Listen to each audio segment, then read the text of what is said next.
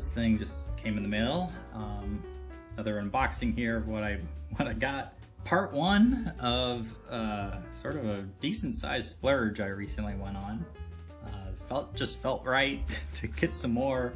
It's been a while since I went nuts, but yeah, this is part one. So let me pop it open and start opening it up. All right, here we are.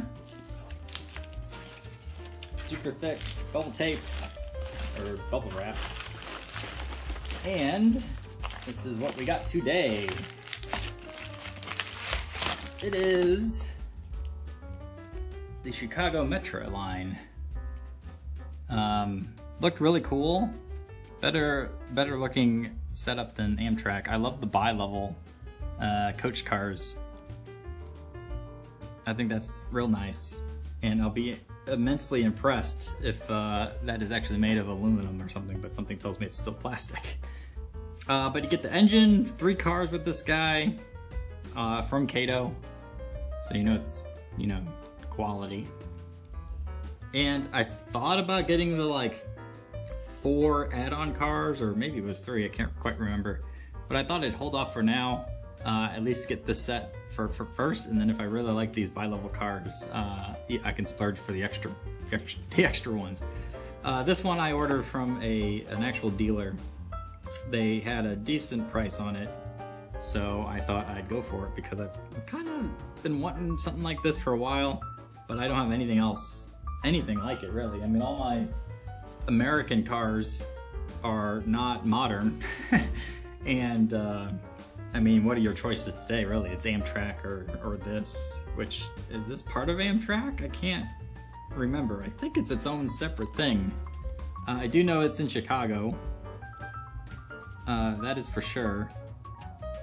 But I think it is separate from Amtrak. As like a metro, you know, city line. So I'm gonna head and just keep on opening this thing.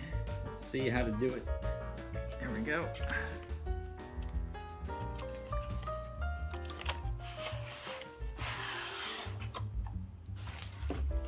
Set you aside, take this little plastic thing off. Oh yeah, look at that. That's pretty nice.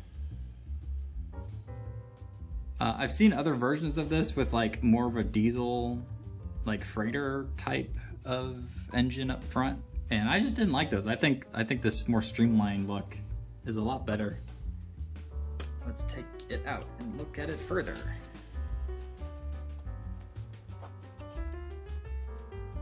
Eep.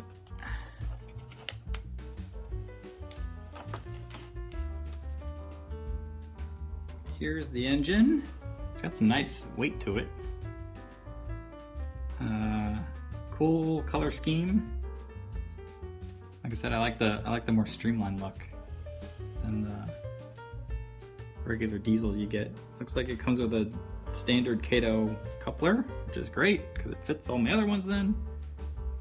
This, it looks like a sticker, but it's actually rigid and protruding, so that's good. Even though it looks like it's just a flat sticker from just eyeballing it. But yeah, pretty cool. Looks good. Like I said, I like unique and different things that I don't have. So this is definitely one of them. I noticed, I don't know if this is, I assume true to form, but the American flag on this side, you know, goes as it should, but on the flip side, they usually put that, you know, the other way, so that the American flag is, you know, going into the wind as opposed to backwards if it's like that. So like I said, I gotta assume that's the way it is in real life, but just a little thing I just noticed. All right, so there's the engine. Let's look at one of these cars. And yes, I can already tell they are plastic, even though it would have been extremely easy to make these out of, you know, stamped aluminum or something. So maybe it keeps the weight down. Maybe, I don't know. I know you can put lights in these. I don't think it comes with lights already. So that's something to debate and think about as I get into this. But they're really light. And the windows have like a green tint. So that's kind of cool. And I think it's going to look really good going around the track. So why don't I just move right into that bit.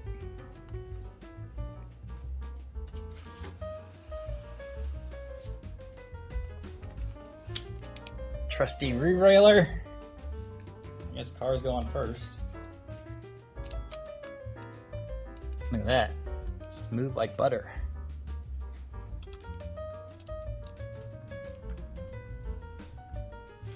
There we go. Cool. Zoom out. So I want to say all these cars, probably apart from the road number, look the exact same. There's no difference between them. One side doesn't have any windows right here, so if these other two, if I flip them, they look pretty much mirror image.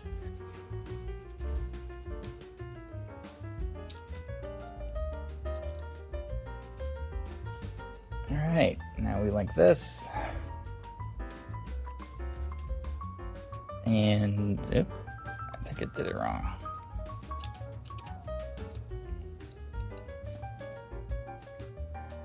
There we go.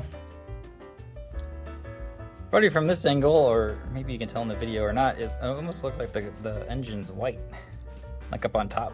But in reality, I think it's more of a silver or gray, as opposed to white. But yeah, looks pretty good. As is. Except there's only 3 cars. You can get the expandable set. In fact, I saw on the back of the box, if you saw it earlier too,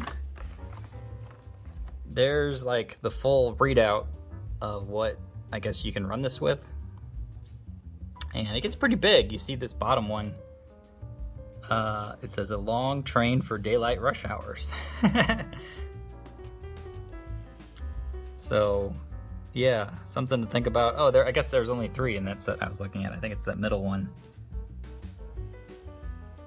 Maybe. No, because that would be the 3 you get here. I don't know. There's how you install the lights. So, good. All the other instructions I've had are Japanese. You know, from Kato. So, cool. Alright. So, there it is on the rails. Which looks pretty good. Like I said. 3 might be enough. I mean, that's pretty decent. Of course, I can connect them with my other Kato cars, but they're all from, like, you know, the 50s, error-wise. Let's start this puppy up and see what it's like.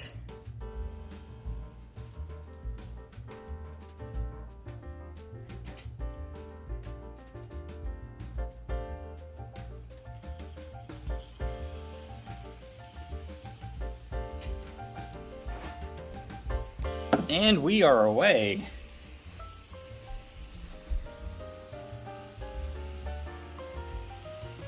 Pretty cool. There's a bit of a crackling noise or something that the engine's making. It might be just because it's new. I gotta run it around some more. Come on. My camera does not want to work with me here.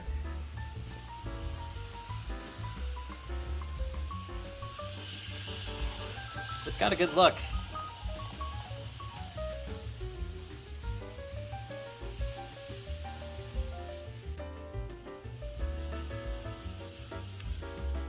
And it's very much unlike anything I have already. So that's, you know, I'm always looking for something different, like I said. And this is definitely in that category as new and unique. And you know what? I just realized something. You know how I said all these cars are the same? Well, they're not. Because this back one actually has lights on the back, as well as the fancy red and white sticker, I guess. Because I don't think any of these other ones have it. They're meant to go in the middle of the train, whereas this is clearly the back, and I put it on backwards.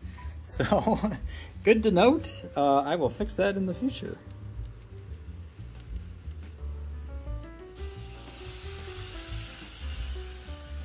I will do a full review at some point, possibly with the full extra cars that I might get if it comes to it. So for now, I'm just gonna have fun with this. And like I said, this is only part one of a multi-part, multi-phase expansion, if you will. And you saw my last video with the Thomas art. That's all part of it. So technically this is phase 2, I guess, if that was phase 1. But there's more in the mail coming, and I'll do another unboxing whenever that shows up. And that one's gonna be a big one. That's a multi-purchase. This was just a single thing from a single dealer, but the one coming next is it's gonna be a big one. So one more time, last view in motion as we come on down the line. And away.